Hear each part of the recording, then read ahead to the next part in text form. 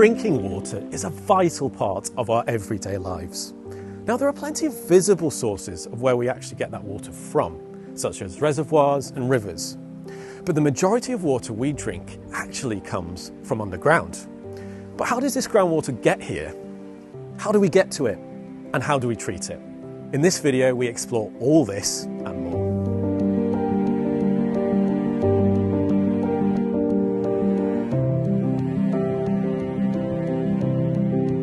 To understand more about groundwater, we need to explore the water cycle.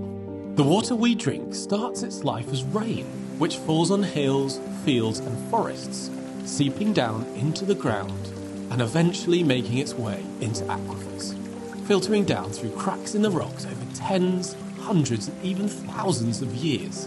Aquifers can store billions of litres of water. But why is groundwater such a useful resource? Groundwater is filtered by the earth itself and is therefore of a natural high quality. Because of this, it usually needs less complex and energy-intensive treatment compared to water taken from reservoirs or rivers. Importantly, groundwater aquifers have enormous storage capacity, many times larger than surface reservoirs. This means groundwater gives us resilience in drought conditions. This is part of the reason that hosepipe bans in the Wessex Water region are a very rare event.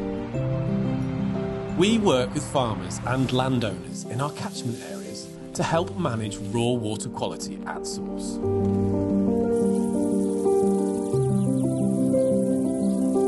So Hannah, as a water company, what are the kind of substances that we need to manage to ensure the quality of our groundwater? So there are quite a lot of substances we need to manage, but some of the key ones would be nitrates, pesticides and bacteria. So once those substances end up on a field like this, how do they then get down into our water table? It's mainly leaching with nitrates, for example. You'd have your nitrates sat in the soil, and then over the autumn winter when we get rainfall and the soils become saturated and started to drain down to the chalk, which we're then abstracting at our source. That might be months or years after they've left the soil. How does Wessex Water work with those landowners, those farmers, to actually ensure that those catchments are managed? So we spend quite a bit of time identifying where the catchment is, and then we can go in and talk to those farmers, improve efficiencies to ensure that their nutrients and pesticides stay in the soil for that crop rather than leaching down into the chalk. There are two main ways we extract groundwater. Firstly, springs. Springs occur where groundwater is found close to the surface, making it relatively easy for us to collect. Secondly, boreholes. Boreholes are required to access water locked in aquifers deeper in the ground. They are drilled using specialist equipment and are essentially deep shafts that can extend over 100 metres into the earth, tapping into the porous rock below.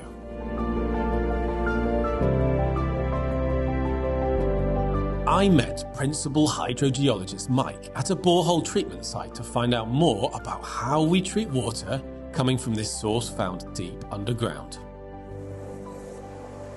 So Mike, you brought us into one of the borehole kiosks. Is this the only borehole on site? So this is one of a series of boreholes on site. This particular borehole provides up to about 4 megalitres of water per day. All those metres below our feet, what's going on? Below this head plate, there simply is a large steel tube set into the aquifer down to 20 metres, and that keeps any shallow contamination and ingress out of the borehole. Below that, it will be open into one of our principal aquifers, which is the upper chalk, and that's nice and fissured, get lots of clean, abundant water from the chalk. And then slightly below that is another aquifer. It provides a top up to the chalk during the dry summer months. Is there any kind of filtration happening at this stage for this borehole? There will be a small screen inserted into the base of the borehole, and then outside that a gravel is inserted, and that keeps any of the really coarse material out. Once we've extracted the water out of the borehole, we measure its turbidity to find out how many particles, such as fine sand or chalk, are suspended in the water. Groundwater is naturally of a very high quality, but in order to remain safe on its journey to your homes, there is a requirement to treat it with a small amount of chlorine. So that's it for how we extract and treat water from boreholes. But what about those sources that emerge closer to the surface in the form of springs? To find out more, I'm off to a treatment works that specialises in treating spring water.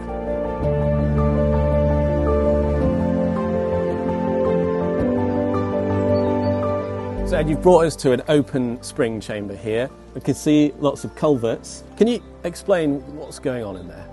So each channel is collecting the spring water from under the hill. So the ones which are closer to us are shallower, and as they go back they get deeper into the hill, and the more flow we get out of them. And how much water does this spring produce?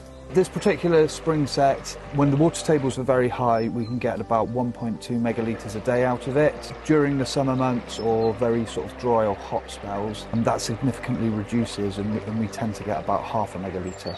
So Ed, we're obviously taking a little bit of water out of the surface groundwater table here. Is there any way that we compensate for that? We have a stream that runs down through the valley here.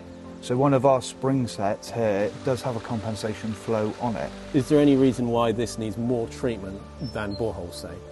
Because it is closer to the surface, we don't have that natural filtration that boreholes would give you. So yes, we generally would on a spring site have more processes involved with it.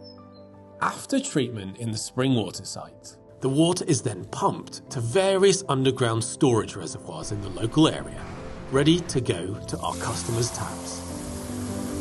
We are custodians of our groundwater sources, not owners, and as such, we have to look after them. Taking out too much can have consequences downstream.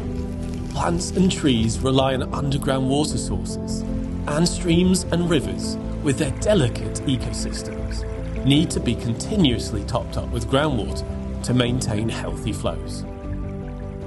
The reality of the effect of climate change on our weather means longer dry spells, followed by short, intense rainfall. Because groundwater is more resilient to drought compared to surface reservoirs, we need our aquifers now more than ever. Extracting responsibly from groundwater is still one of the best ways to get clean, fresh drinking water. And as long as it's managed carefully, groundwater will be a vital resource for years to come.